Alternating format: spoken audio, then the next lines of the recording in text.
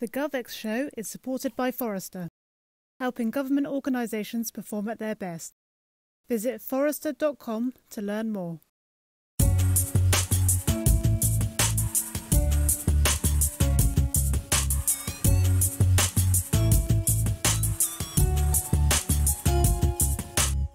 Hello again, welcome to another episode of the GovX show. I'm Tim Coulthard, Community Director here at GovX Digital. I'm delighted to say that joining me today for another conversation is Lord Francis Maude. In light of the recent publishing of the Review of Cross-Cutting Functions and the Operation Spend Controls, a piece of work that he carried out in the autumn of last year to assess the current capability and performance of some of the operational functions of the civil service.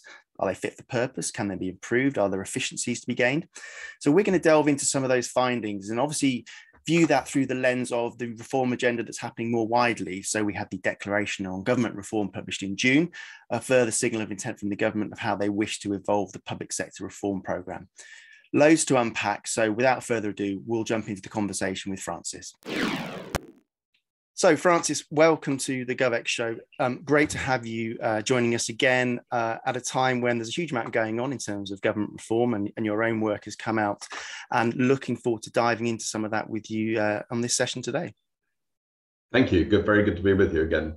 Great stuff, great stuff. So setting the scene, back in autumn of last year, you were asked to sort of revisit, maybe revisit isn't necessarily the way it was sort of pitched, but come back in and look at the way the civil service is functioning. How does government function, governance, structures, operational performance, all that sort of stuff. And you joined us for a previous episode, I think in sort of late summer last year, and there was a quote that sort of jumped out to me around the lack of a hardcore critical mass of technical capability in government. So you're asked to come back in. So when you came back and gave it a prod, I guess my question would be, what did you expect to find potentially? And then what did you find, if we sort of take that overview for a kickoff? Well, I mean, it was hard to resist the invitation to go and look at it again. This is something I care about a great deal. Looking at the cross-cutting functions, this is not the glamour end of government and politics. And frankly, it's attracted far too little attention, either from ministers or from senior civil servants. The route to the top is not seen to be, in either civil service or politics, is not seen to be through these kinds of routes. And that's a pity. And so I was keen to see what was happening. I'd picked up some concerns because I'm, continued to be interested, and I was seen to be very associated. So people were talked to me, both people inside government and frankly from outside government. And so I was picking up some concerns, and I was keen to see what had gone well, what had continued to be developed, what might have gone backwards. And the truth is, these days, if you're not going forward, you're going backward. There is no steady state anymore. Everyone knows that. And yet in government, there's still a bit of a sort of residual belief that you can somehow achieve a kind of peak moment and then relax. You never can. I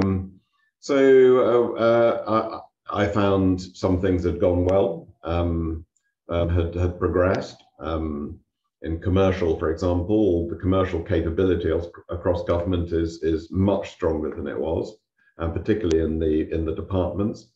In the line departments. Some things, the mandate had become weakened in pretty much every case, actually, the mandate had got weakened. For these cross-cutting functions to work, you need three things. You need a strong and authoritative, technically credible leader at the center of government. You need a hard core of, not huge by any means, but is what the phrase you used, hardcore, critical mass of high-end technical capability at the center. And you need a mandate, and those three things are interdependent. Without the mandate, you won't get or keep the right leader, because they'll get fed up with having to spend all of their time getting buy-in and goodwill. You want people who are capable of getting buy-in and goodwill, but you've got to have the mandate, otherwise they won't get people's attention. And so I was looking at all of these. I found that in most cases, the mandate had been eroded.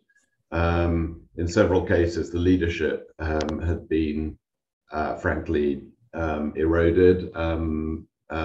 People that were in place when I was there had been, frankly, pushed out, which was not helpful. And so there were some problems. And in the one which was the kind of gleaming success, the GDS, Government Digital Service, which had got us ranked best in the world by the UN for e-government, that had gone backwards in a big way. One part of it was still working very well. Gov.uk was very strong still and played a crucial part during the pandemic.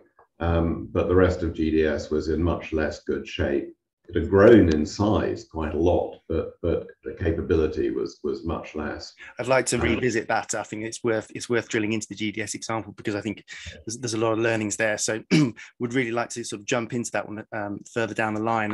And so there's the overview. There's what you found as a sort of headline piece. So in terms of uncovering the detail and then taking some meaningful insights out of that, what was the process like in terms of who you were speaking to and what kind of questions you were asking in order to really drill into the reality of how are things functioning, what capabilities are there, what improvements need to be made, and so on? Well, I talked to people. I mean, I talked to people in the functions, principally at the centre, not so much in the departments, because I know from my experience that if you haven't got it right at the centre, then you may well have great capability in the departments, and I think in most cases the capability is stronger in the departments than it was. That's not a substitute, though, for having that function strongly led from the centre. I mean, we know that. And yet there'd been a belief, when after I left, there were people saying, oh, well, Francis's reforms are now embedded in the departments. And when they say that, what they really mean is they're embedded 6 feet under. They've been buried. Yeah, indeed. And there's no assurance. There's much less visibility, much less accountability for what's being done in the departments. And I totally understand that that's been a historical model, that departments have said we are accountable to our own minister and to Parliament for how we spend public money, how we do delivery. The reality is, in today's world, that's not enough. Having close to real-time accountability to the centre for how operational delivery happens.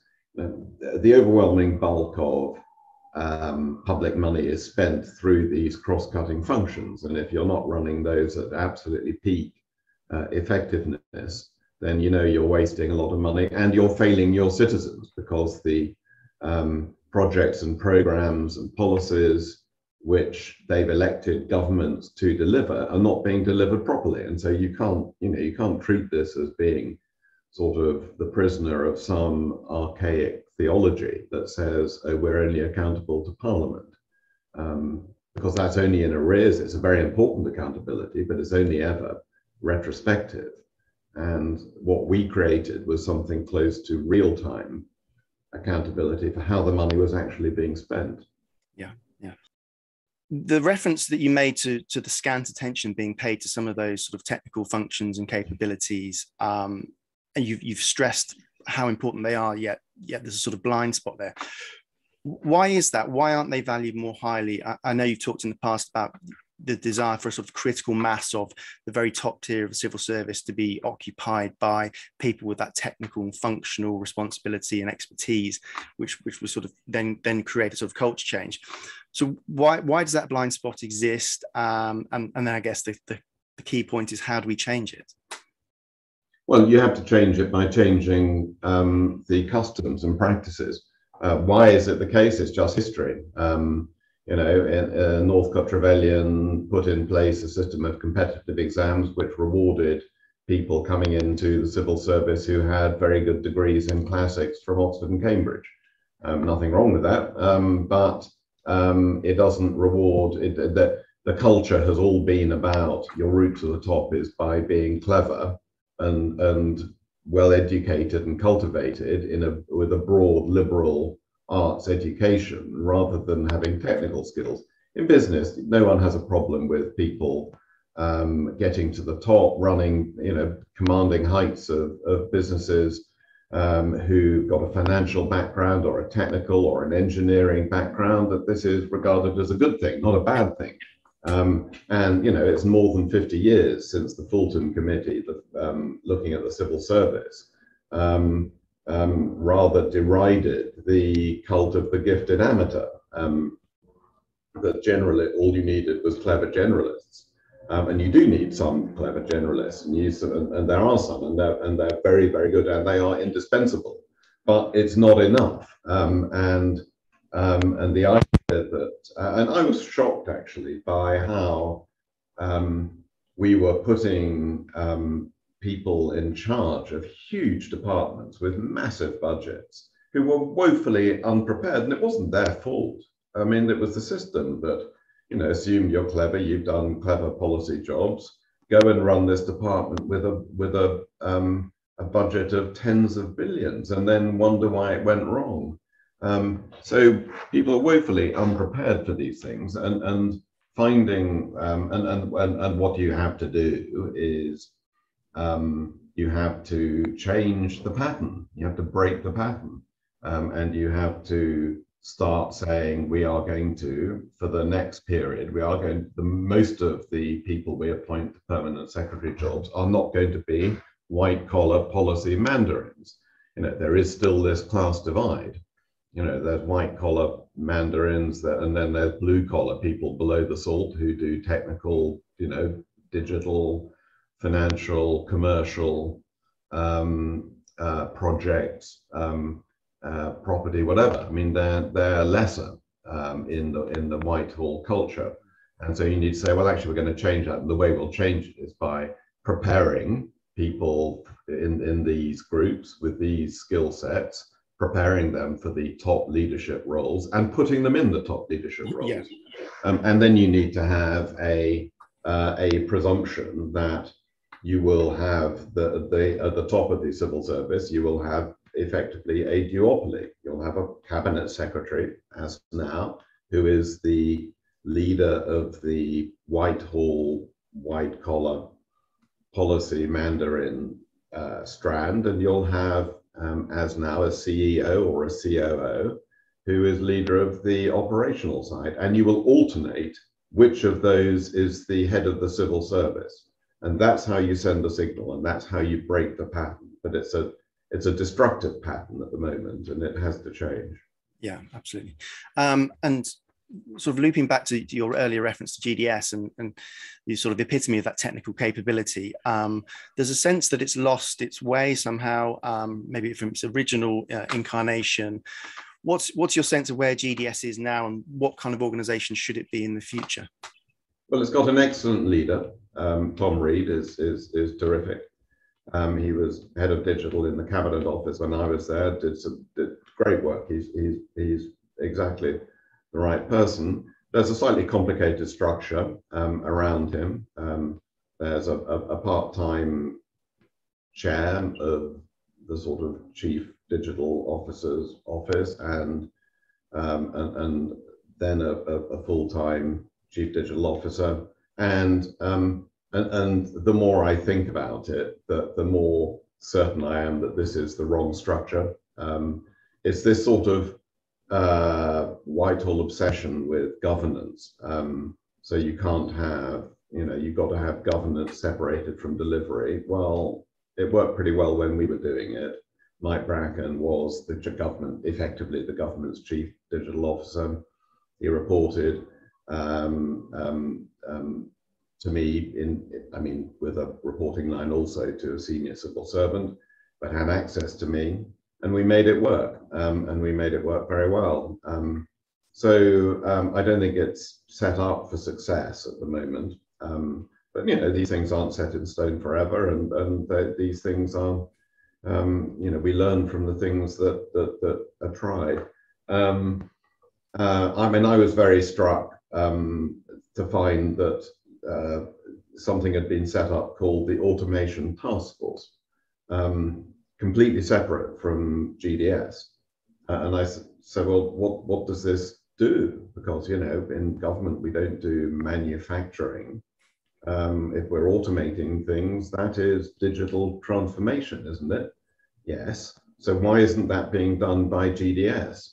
Well, and I was told GDS got out of that business. What? You're saying the GDS, which became the world leader in driving government digital transformation, it was allowed to get out of that business? How absolutely insane and irresponsible was that? And so I recommended that the automation task force should be put back into GDS. It hasn't been, actually. It's been put under the chief digital officer, and that's the wrong thing to do. It should be incorporated. It should be indistinguishable from the digital transformation capability in GDS. So, you know, there are lots of things that are wrong. The government, you know, ministers and the senior civil servants are looking to do the right things. It's not all being got right yet, but it can be. And in terms of the sort of wider government reform agenda, we've referenced that there's various pieces of work being ongoing, and obviously we had the Declaration on Government Reform published, you know, just last month. So, what kind of reception have you had in terms of the work you've been doing? And, you know, looking all the way back to June of last year, Michael Gove's Ditchley lecture as well, which was very much setting the agenda and setting the tone for a future direction of reform. So what have you found more widely in terms of the appetite for change and the appetite for reform? Is it pushing an open door, or are there still those sort of pockets of resistance? Well, Michael gets it. Theo Agnew, the minister responsible for all of this, gets it. Julia Lopez, the minister responsible for digital, they all get it. And the senior civil service get it. I think Simon Case and Alex Chisholm understand it. Are there pockets of resistance? Yes, of course there are. There always were, there always will be. And the danger is when you come to, when you come to implement it, it's all in the detail. You can implement something. Plenty of my recommendations are capable of being implemented in a way that looks like it's happening, but actually isn't. And a lot of this comes back to the mandate. And the mandate has to be incredibly carefully drafted. I took huge time when I was the minister refining these mandates to make sure they couldn't be gamed. They were all gamed, and then you kind of block the loopholes as best you can. But you know, there will be a lot of lip service. What government civil service is very good at is kind of embracing the words without the substance. So in the early days of moving towards the GDS approach, I would find people doing IT projects who would say, no, we're definitely doing this in an agile way. They weren't. They were doing it the old way. They were just calling it agile. And so if people pick up the buzzword, so people say we're doing government as a platform. No, they're not. And no government is really doing government as a platform. And why? Because actually, if you start to create government as a platform and do it properly, you're starting to erode the boundaries of existing structures in a way that is, in my view, good and disruptive, because these are archaic structures which inhibit rather than help the effective discharge of public functions. And in terms of that, the reality of implementation versus the sort of lip service piece, in terms of the government's declaration on reform, you know, we've got permanent secretaries and ministers signing up to this, and in launching it, there was a sort of rhetoric around some of the changes already being implemented, some of the changes are underway. Are you getting that sense that there is momentum and there is change already happening, or is it maybe buried beneath the surface?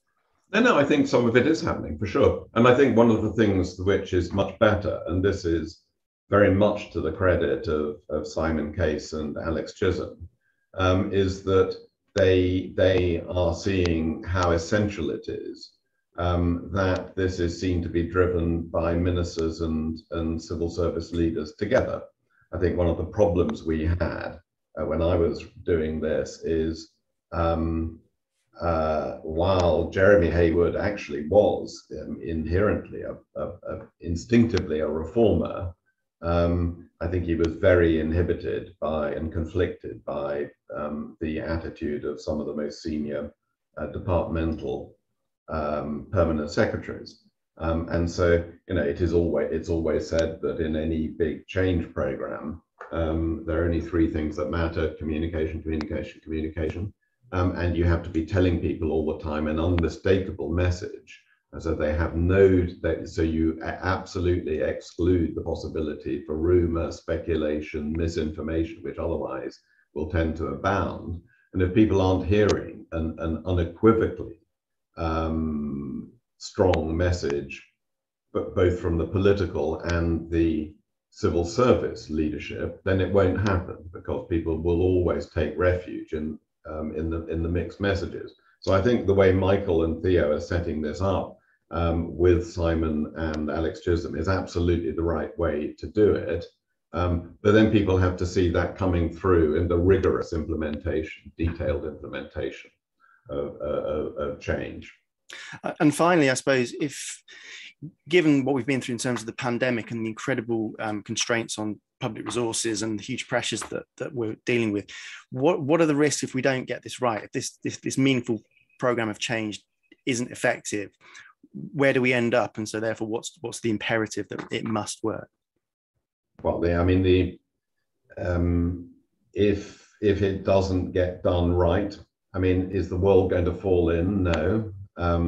It's just that it's a massive opportunity wasted. And the public finances in every country in the world are strained, coming out of both the hit to revenues from the economic downturn and the necessity for much higher spending, both for business and employment support, but also for healthcare costs, mean the public finances are under massive pressure.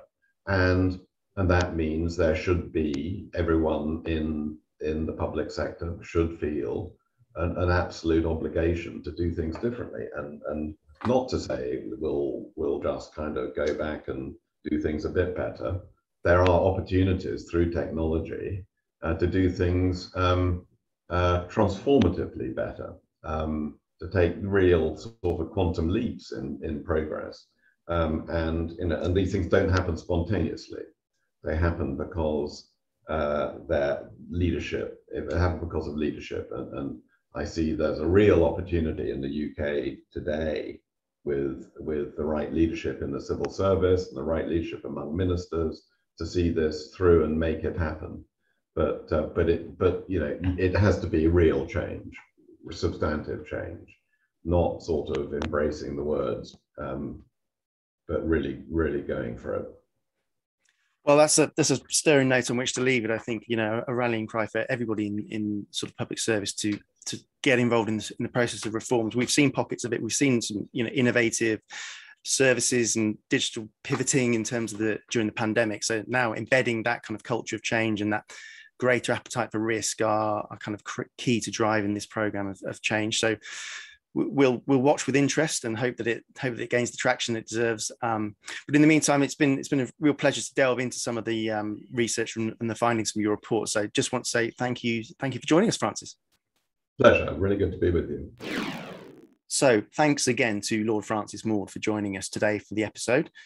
Interesting conversation to hear how the government reform agenda is moving, how things have changed in the 10 years since he last lifted the bonnet of government capability to see how the civil service is functioning, what those core capabilities are like, whether there's progress being made, how GDS has evolved.